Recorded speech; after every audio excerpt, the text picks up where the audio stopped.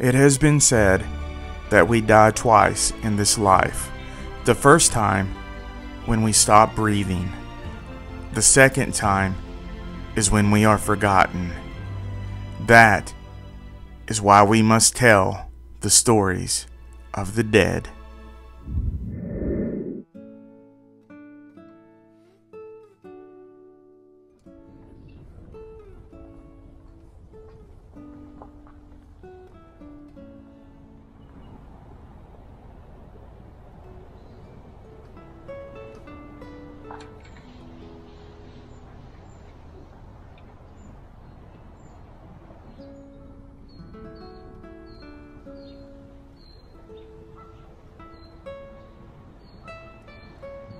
The next grave we're visiting is a cenotaph, actually.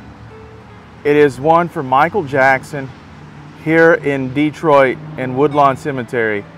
As soon as you come in the front gate, you're going to make a right. And then this will be section 6. And then you make a second right.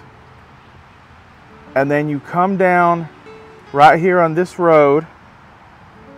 And you'll see like a dirt road right there. Just ignore that. And there is a little tiny mausoleum in the background. And right after this tree, right here in section 6, is the cenotaph of Michael Jackson. He's not actually buried here. This is a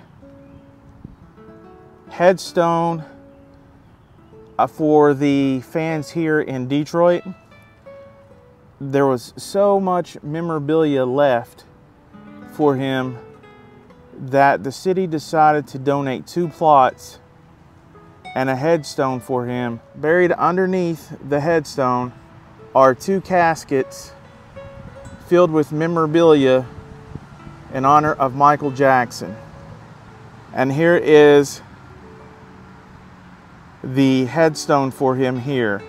Obviously, he's really buried in California.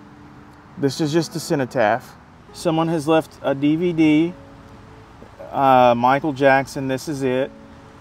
It says, Motown remembers the King of Pop, Michael J. Jackson. August the 29th, 1958 to June the 25th, 2009.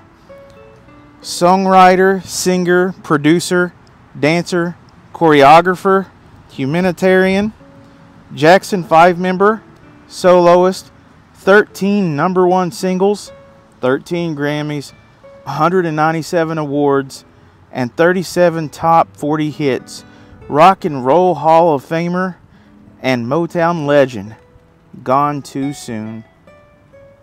And this is the headstone cenotaph for Michael Joseph Jackson. And remember, it's in section 6 when you come into the Woodlawn Cemetery in Detroit, Michigan. You can stop by and come and pay your respects.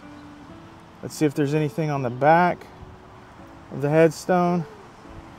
You can see the headstone is located right by the road.